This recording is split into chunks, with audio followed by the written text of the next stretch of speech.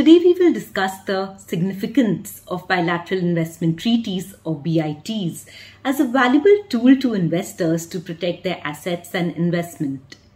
We will have this discussion in the background of the recent dispute between Cairn Energy and the Indian government.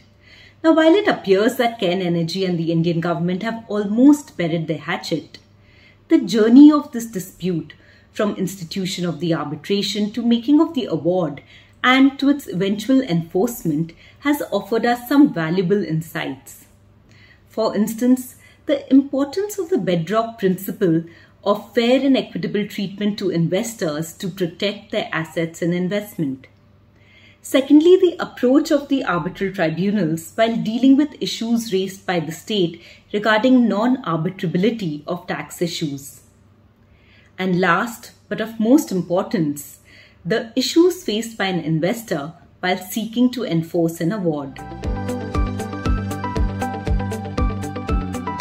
The origins of this dispute lie in a separate but similar case between the Indian government and Vodafone.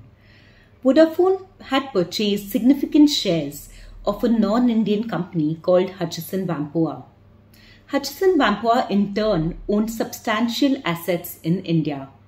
Now, the Indian government contended that this transaction led to Vodafone owing capital gains tax and withholding tax to the Indian government. Vodafone resisted this demand and the dispute eventually reached Supreme Court. Now, the Indian Supreme Court concluded this case in favor of Vodafone. Now, as a response to this decision, the Indian government amended the Income Tax Act with retrospective effect to tax all transactions where there is an indirect transfer of capital assets in India by a non-resident.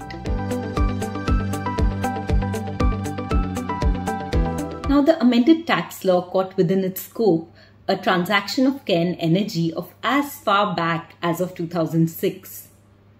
The Income Tax Department raised a demand on Cairn Energy of principal tax dues of approximately $1.6 billion.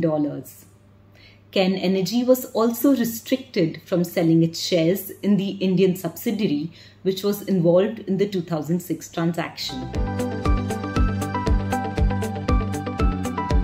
On 21st December 2020, the Arbitral Tribunal passed a unanimous award rejecting the objections on jurisdiction.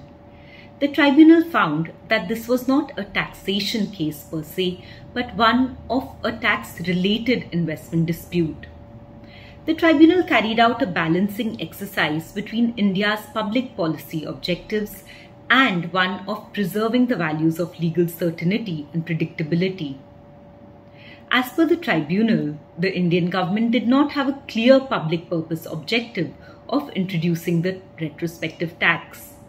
On the other hand, by imposing a new tax burden on a transaction that had already taken place and was not taxable at the relevant time, Cairn Energy had been deprived of examining the consequences of its conduct. This violated the principles of legal certainty as per the tribunal, and this, according to the tribunal, was a core element of the fair and equitable treatment standard. Now, with this, the tribunal directed the Indian government to withdraw its tax demand and to further compensate Cairn to the extent of $1.23 billion, along with further interests and costs. The Vodafone and Cairn cases are a timely reminder of the limits placed by BITs on a sovereign's rights of taxation. Conversely, it also highlights the issues faced by an investor while seeking to enforce an award. For instance, Cairn was also seeking to enforce the award against assets owned by state-owned entities, for which it would have to meet a high bar to show that these entities are nothing but an alter ego of the state. Also, it is unclear whether Indian courts would be in a position to assist Cairn with enforcement of the award in India, considering certain recent rulings of high courts casting doubt over whether these awards are recognized under the Indian Arbitration Act. Now, while these questions continue to remain unresolved, the fact that the Indian government has withdrawn the retrospective tax amendment pursuant to the arbitral award certainly underscores the importance of BITs to protect the interests of investors.